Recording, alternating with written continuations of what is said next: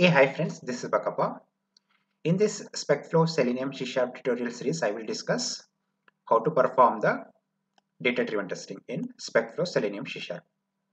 So there are multiple ways we can perform the data-driven testing in SpecFlow Selenium C#. The first way is we can pass the test data in the step level, and the second way is we can pass the test data from the by using the examples keyword, and also we can use the data tables there, right? So in this tutorial I will discuss how to pass the test data from the step level.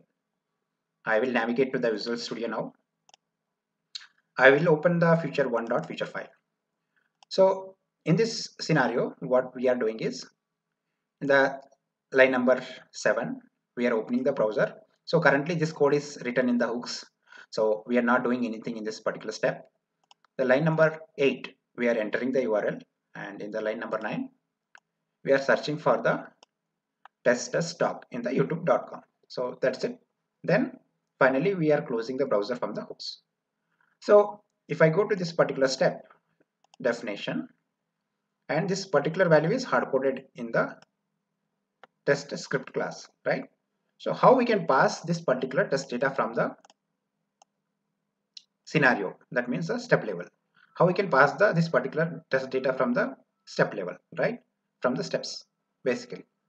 So we'll discuss this part. So what I will do, we will create the new feature file, and then we will implement the logic for passing the test data from the scenario steps. I will create the one new feature file.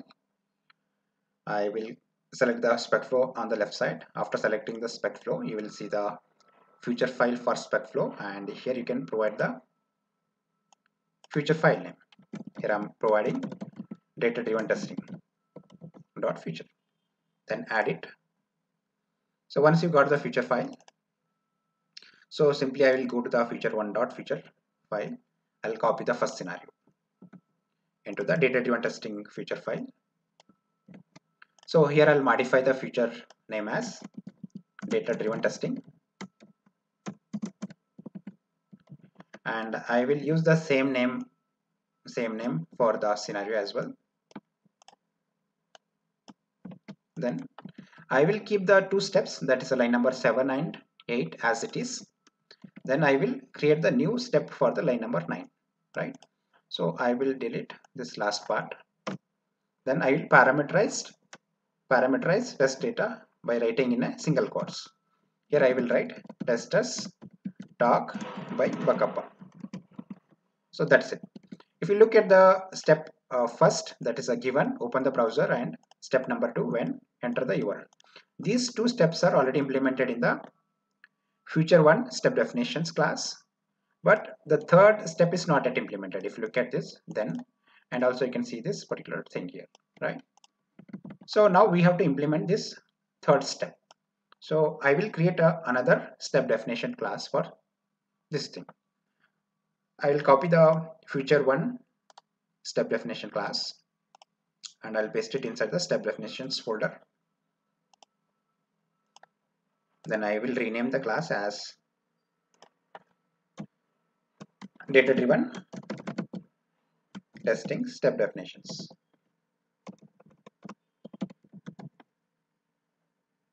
Then simply I will remove the hyphen copy as well. .cs. I will open the data driven testing step definition class, and I will delete all the steps which are not required.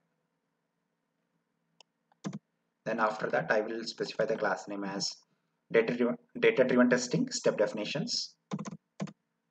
Then similarly I will specify the constructor name as class name. So that's it.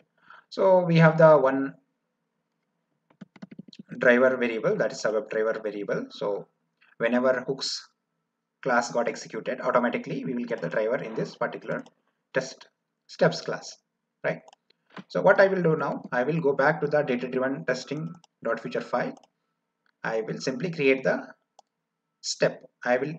Basically I will implement the step definition for this particular step, that is step number 3. I will right click on this feature file and I will say define steps. Then I will select the copy to clipboard. Then again I will go back to the data driven testing step definitions. Then I will paste it here. So that's it. So if you look at the line number 17, so it is accepting the one argument from the step, this particular step, right? So I will give the argument name as search key. That's it. So already we have identified the search text box in the YouTube. I will go back to the future one step definition class and I'll copy this part code and I'll paste it here. So I will remove this hard coded values. Then simply I will pass this particular parameter argument in the send keys. That's it, guys. So this is very simple how you can implement the steps by passing the test data in a steps, right? So what I have done, I have created a feature file and here I have written the one step, and from this particular step I'm passing the test data as a testers talk by Bakkappa, right? So after that we have created a data driven testing step definitions class.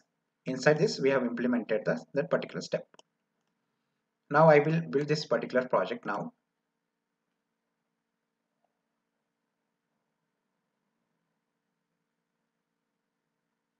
So build got succeeded. I will go to the test explorer.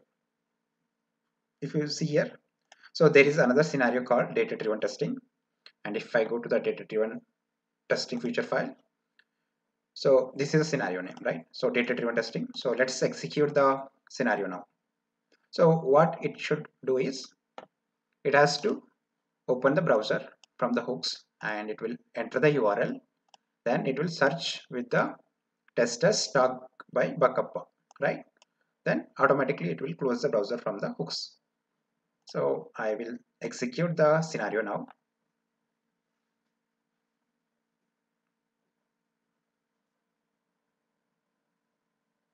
It has opened the browser now and also entered the URL. Now it will search with the testers talk by Bakkappa. Then finally it will close the browser. So that's it, guys. So this is working fine, and we can pass any test data, whatever the test data you want, you can pass it from here. You can just pass just Bakkappa and this particular test data should be passed into the your script, and same keyword should be entered in the YouTube search text box. Let's execute one more time. So this is how you can perform data driven testing by passing the test data at step level.